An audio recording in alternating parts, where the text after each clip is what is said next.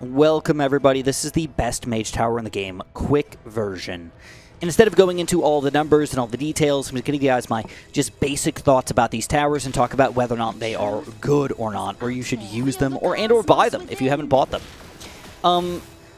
So I'm just going to give you guys the list right from the bottom here. In my opinion, the Arborine Emissary is the worst mage tower because it really takes you to do a lot of stuff to make it usable, which is not a way that I usually want to use my towers. I don't usually want to have a barracks and other towers combined together to make him usable. I just want a tower that's going to do damage and do something about it, right?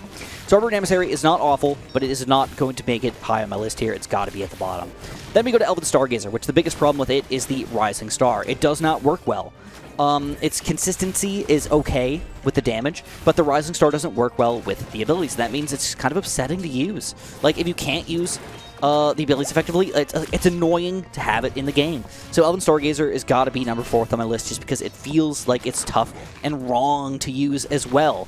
When you feel like something is off, you don't want to use it, and it gets kind of annoying. Coming in at number 3, we're going to go with the Eldritch Channeler. And the reason why for me is that I feel like it does not do a good job until you get it all the way up to the max level here. As a lower tier, you're wasting a lot of damage overall, very inefficient. You need to go for a high tier Eldritch Channeler, and then even there, you need to go for a full-on power overflow to make this guy worthwhile at all. Alright, otherwise, I don't want to say it's going to be useless, but not useful. Alright, but with this, you do get slowdown and extra magic damage and all that other stuff, so like you can get a lot of things going for you here. You can easily waste your damage by hitting a, for example, small guy here and having it not jump properly, having to reset because of course you do more damage over time. So it can get a little bit tricky to make sure this guy's actually getting the max damage out of the stuff that you want him to get, and because of that, he's still going to end up at only 3rd on my list. At number 2, we got to go for the Arcane Wizard. It's consistently, awesomely good. Okay, that's the main thing. It's very consistent. It's going to attack the exact same way every single time. It's got a Disintegrate, which is going to be the best boss killer in the entire game by far. It's one of the main reasons why I put it high on any of my lists is because it's the boss killer. It's the best boss killer in the game by like 5 times.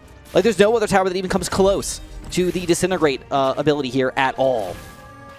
And it also has a pretty cool empowerment ability, but it's not amazing. Sort of difficult to use in every map, but you can use it on a couple maps and get it to be pretty effective, where you can empower about 3 towers. And if you can do that, it's very effective as an ability here.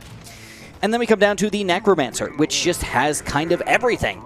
It's why it's cool. It's got everything you need. It's got a stalling aspect to it, so you just grow skeletons on the screen here. It's got a build-up of attack, which is really, really cool. It's got a pretty reasonably strong attack here, and skeletons are going to do damage on top of that attack.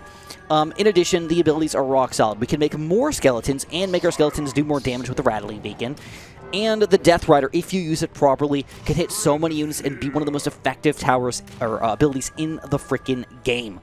So, because it has pretty much everything you need here in one delicious bundle, Necromancer's got to be number 1 on my list. If you guys disagree with me at all, feel free. Let me know in the comments below what your opinions are, because this is all, again, just an opinion.